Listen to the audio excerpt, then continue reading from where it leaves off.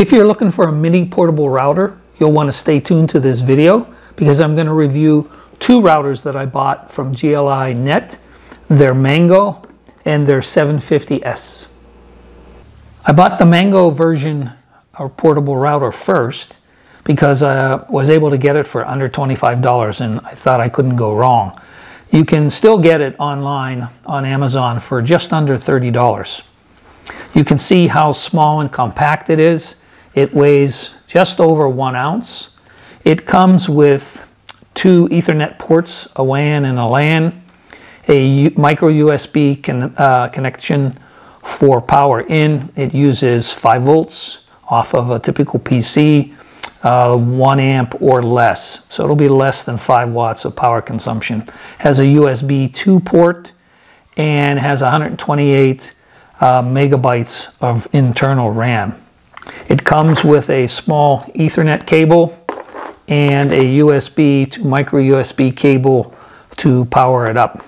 This Mango is designed to work at 2.4 gig and it's actually very easy to set up. You can follow the colorful instructions in this Mango colored instruction booklet to get into the system, set your password, set the language, whatever else you want to set. So I found the instructions very easy to follow when I set mine up. Now, as I said, this operates at 2.4 gig, and I saw they had another one called the 750S, and it is a little bit bigger and a little bit heavier, but still very lightweight, very small. It comes with fold-up antenna, so it should give better range. It also works at 2.4 as well as 5 gig. And I think I paid $65 for this. It runs now around $71 on Amazon. This one comes with 3 Ethernet ports, 1 WAN, 2 LAN ports, a USB 2 port. It has a micro USB input power port. This one will take up to 2 amps of current at 5 volts. It will also come with USB to micro USB power cable. It comes with a small Ethernet cable, and this one comes with a charger. So it's a AC to USB charger, which can plug into that cable and plug into the wall. So I was intrigued to try this as well because of the antenna and the 5G capability. This also comes with a set of instructions on how to set it up. Now, there are 2 ways that we can use one of these portable routers to connect to our astronomy equipment. The first is using it in the router mode if we're away from home at a dark site. And the second would be if we're at home and we want to use our home Wi-Fi network. We can use this as an extender to connect from our house out to the astronomy equipment. Now, the way you hook this up is the same whether you're using it in router mode away from home or extender mode at home. And the first thing you want to do is connect one of the LAN ports on the router to the LAN port on your device that's controlling your astronomy equipment. In my case, I use one of these B-Link mini PCs, but you could be using an Intel NUC, you could be using a Raspberry Pi, ASIAIR, or Stellarmate, or Primalucci Labs Eagle, or anything like that. Whatever you're using to run your astronomy software that controls your equipment can be connected to one of these routers, and you would connect it from the LAN port on the router, not the WAN port. This has 2 LAN ports. This one has 1. Actually, the WAN port on this one can be reconfigured as a LAN port if you need it. I know some people are also using these wireless routers not only to connect to their ASIAIR or Stellarmate or mini PC, but also to some mounts like a Losmandi Gemini, which require a LAN port connection to that to control the mount. In any event, you will use the cable that came with it, or in my case, I purchased a little bit smaller flat cable that I like, and I've got it kind of tied up to make it nice and small and compact. Connect it to one of those LAN ports here, and to the LAN port on the back of this one. And then you could use the USB to micro USB power cable, but I also bought a smaller cable which I prefer to use, and I'll put links to these other cables at the bottom of the video so you can find them. And then I hook this into my USB port on the PC and into the micro USB port on the back of the router. And I also put some 3M strips on the bottom of the router and the top of the PC, and then I connect this to here, and then I have a nice compact setup which I mount on the leg of my tripod. You can mount it there, you can mount it on top of your OTA, whichever works for you, but the connections basically work the same regardless, and these physical connections will be the same whether you're working in the router mode or extender mode. The difference between those two modes will be in the setup on the router itself, and we'll go over that shortly. I do want to point out one other thing. I noticed on Cloudy Nights forum a lot of discussion about the power source for the router, and in principle the router is spec'd at 2 amps at 5 volts or 10 watts, and they give you one of these AC to USB converters if you have AC power available. Well, I'm plugged into a USB 2 port, and if you understand a USB port power connection, it's a maximum of 500 milliamps or 0.5 amps. So this is really only supplying only 2.5 watts. And even though I have a USB 3 on the front, it is a maximum of 900 milliamps or 0.9 amps. So neither of these connections will give 2 amps. They're far from it.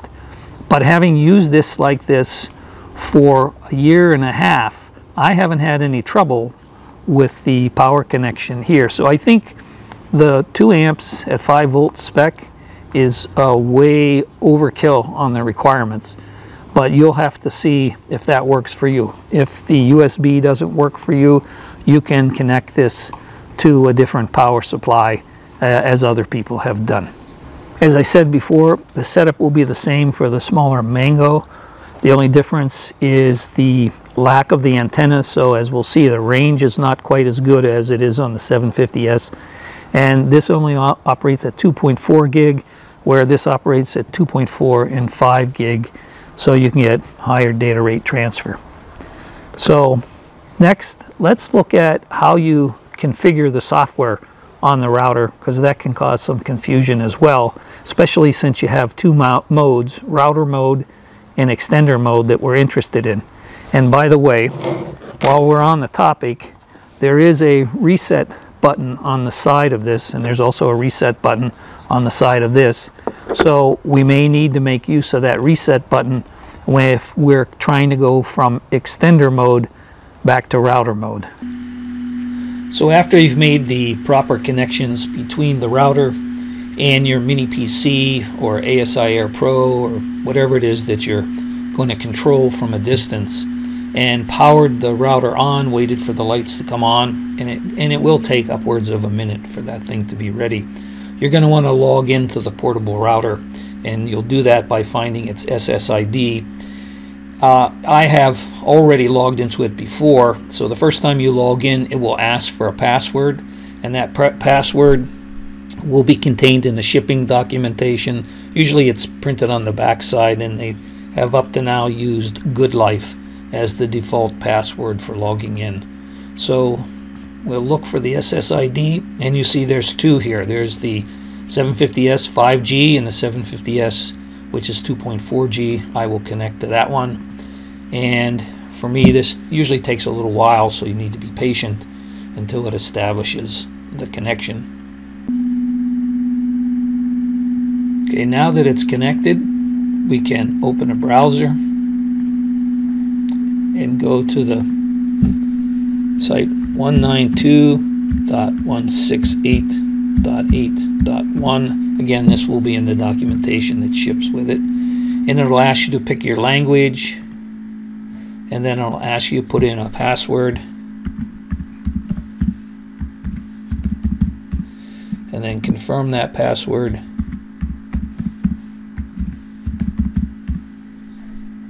And then submit it. And that'll be the password you use to connect to this. So the first tab is the Internet tab. So this will tell you how you're connected. So I don't have any cable connected to the WAN because I want to run this as a portable router. I'm not using it as an extender or repeater or using a modem or tethering or any of those things. So this is how it will come default.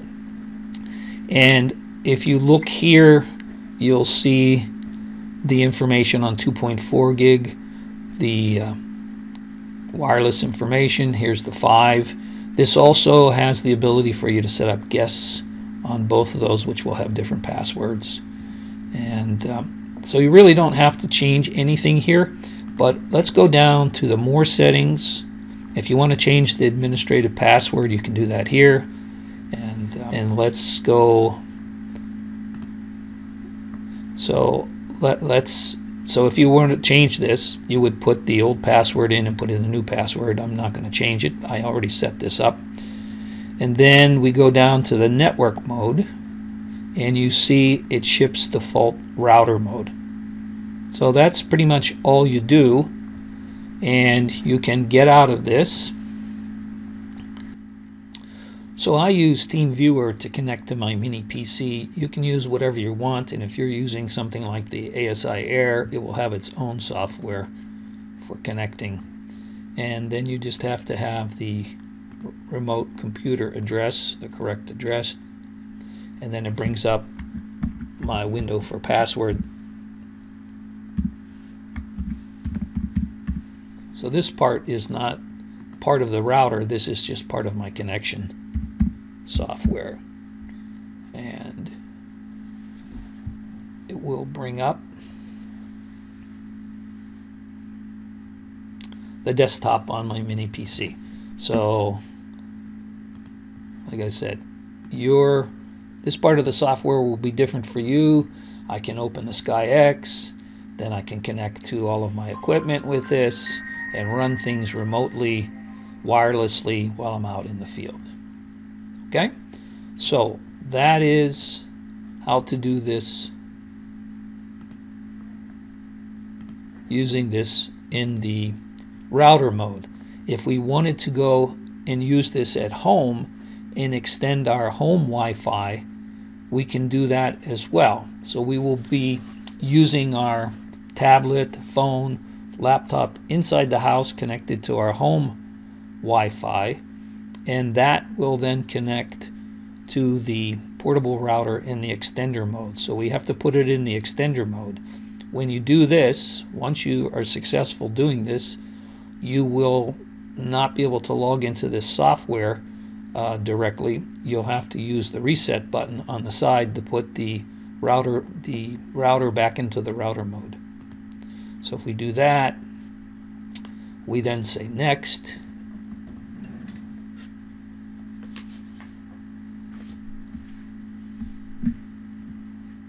Now, here we go and look for what is the home network. So I'm going to use this home network, and then I have to put in the password on your home network.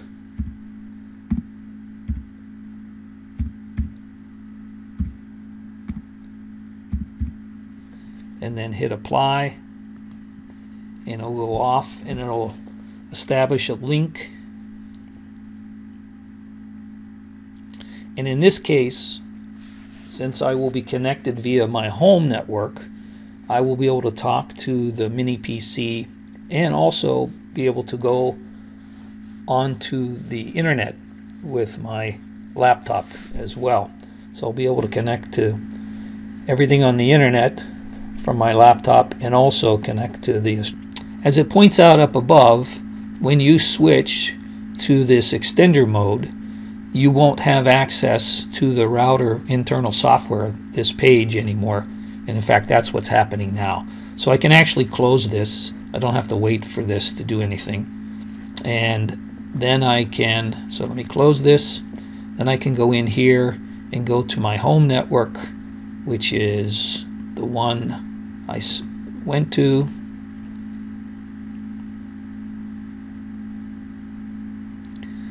Okay, and now I can still connect again to this thing. So I switch to the home network.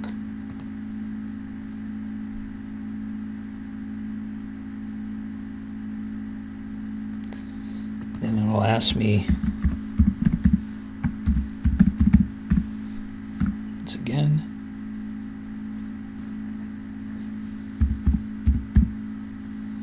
Alright, and then I'm back in. So now I can do the same thing. I can bring up the appropriate software. In my case, it's the SkyX on my mini PC. I can do whatever I need there.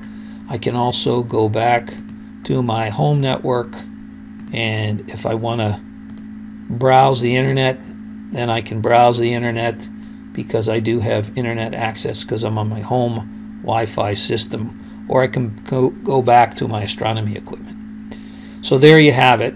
Now, if you are in this extender mode and you want to go back, there are several different ways of doing it. For me, the easiest way is to simply hold down the reset button on the side of the router for about 5 seconds, and that will put it back in the extender mode. And then you just connect to that the same way I showed you in the beginning when it's originally in the router mode. So I would use the router mode while I'm out in the field and I don't have access to my home Wi-Fi, and I could use the extender mode when I'm at home and I want to use my home Wi-Fi system and connect to the astronomy equipment out in the yard. And the one thing to keep in mind, when it's in the extender mode, you can't just do the 192.168.8.1 and get back into the router software to put it back in the router mode. The easiest way I find to get it back in the router mode, and what they tell you on the instructions, is you can hold the reset button down for about 4 or 5 seconds, and that'll reset the router back to router mode, and then you can just connect like I showed you in the beginning. Okay, hope this helps. At this point, the most important question about both of these routers remains to be answered, and that's how far can you get a reliable connection between your laptop or tablet or phone and one of these routers. So to find out, I did a series of tests on each of these. So let's just talk about the Mango router, which doesn't have the antenna and only works at 2.4 gig. I went to different distances in my backyard away from my backyard observatory to see at what distance I could maintain a reliable connection hour after hour. And the furthest away I could get from that observatory and maintain a good connection was 60 feet. The observatory is made of plywood about 1 inch thick, and the roof on the observatory was closed. Although the plywood doesn't provide much of a damping effect for the wireless signal, it does provide some. But if you were going to be out in the field and you're sitting maybe in a tent or out under the stars yourself while your equipment is obviously under the stars, you could easily get a 60-foot, maybe even longer, reliable connection between this and your equipment. And I think for most of us, 60 feet is well more of a distance than we typically set up from our equipment. Now, I also wanted to find out, what if I were in my house? Could I connect to this with my laptop using this in router mode, and how far away in the house could I be? So I found that at 50 feet away from the observatory, through the walls of my house, I could maintain a connection some of the time. I could go for several hours, and sometimes it would drop off. So the connection was really mixed results. And that's because I'm looking through the back wall of my house, which is stucco. And so the stucco has some chicken wire to hold it on, and that provides a little bit of a Faraday cage. So that test showed that from inside a house to an observatory in the backyard, this is not going to make a great router connection. If you're inside the house and your equipment is just set up in the yard, you might be able to make a reliable connection 50 feet or less. Now, the truth is, for the last year and a half, I've been using this as my preferred router in the field. Well, this one works and is much cheaper. This one, I think, works much better. And so between the observatory in the furthest point in my yard, which is 100 feet, I was able to maintain a steady connection hour after hour, both at 2.4 gigahertz and at 5 gig. So I think you could even go further than that, but that's the extent of the distance I can get away in my yard. I also tested this one in the house, and at that same 50 feet from the house to the observatory, at 5 gig, I could not get and maintain a connection. But at 2.4 gig, I could get a reliable connection at 50 feet. So whereas this one sometimes worked at 50 feet, this one typically worked all the time at 50 feet, and the difference being, I think, the antennas. Now when I go out into the field, I actually am using an RV, and then when the weather gets cold, I will go inside the RV, and I also tested how far away the RV could be from the telescope sitting out under the stars. And in that case, I was able to test up to 100 feet as well away from the telescope, and I still maintained a reliable connection hour after hour. So my preference is the 750S, even though it costs a little bit more. But if your need is just line of sight, 30 feet or less, this will work for you as well. Now the other way to use these routers is in the extender mode, and I tested this one in the extender mode. So this is again set up in my backyard observatory and set in extender mode to connect to my home Wi-Fi, and I could go to the furthest reaches of my house, furthest corners of my house, and still have reliable connection to this in my astronomy equipment. Now the reality is that's really a test of the quality of an extension of your home Wi-Fi. How well does it work throughout your house, connecting you to the Wi-Fi network, and how strong of a signal you have in your backyard so that this thing can connect to that Wi-Fi.